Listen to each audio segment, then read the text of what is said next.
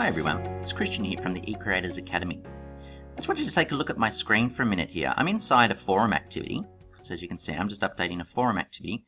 Now have you noticed that there's something missing, something sort of around this area here? Give up? It's restrict access. And see how it's missing altogether. That option isn't actually in the list at all.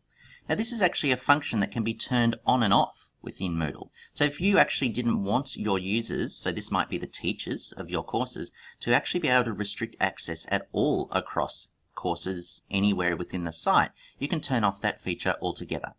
This can also be a bit of a trap though, because sometimes it's turned off accidentally and suddenly now you can't restrict access at all. So I just want to show you in this video quickly where it's actually hiding within Moodle and how you can turn it back on.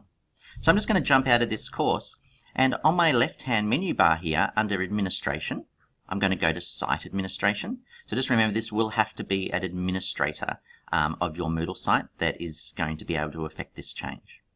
So administration, site administration. In the main site administration tab here I'm going to go to the third option down, which is advanced features. Click on advanced features and we're going to scroll down this list nearly all the way to the bottom. And you'll see that down here we have enable restricted access, and this is actually what is controlling whether or not that will show up in all your course activities and designs.